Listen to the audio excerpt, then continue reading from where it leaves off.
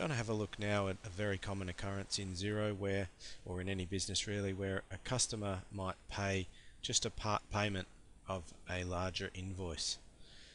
Here you can see City Limousines has deposited $100 to the business bank account. Now you'll notice Xero is not turning green, it's not suggesting a match because the invoice in the system is not exactly equal to $100. If I click on Find and Match here, I can have a look through what invoices are outstanding, and you'll see here there's one on 3rd of December, City Limousine, $660. So the quick way to apply the $100 to that invoice is to simply click on the invoice and click on this split button. This allows us to put in $100, meaning that of the $660 we've paid $100 and there's $560 still outstanding. Click on split. Xero has now created a payment for $100, leaving $560 owing on that invoice. We can click OK, and I'll now show you in sales and awaiting payment. You'll see now City Limousines has paid $100, there's $560 remaining on what was originally a $660 invoice.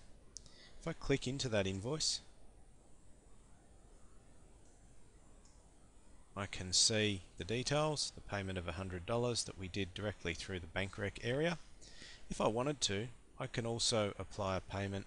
Let's say in a few days' time there was another payment of $150. I just press tab to get the current date, paid to the business bank account, and I can put a reference if I like.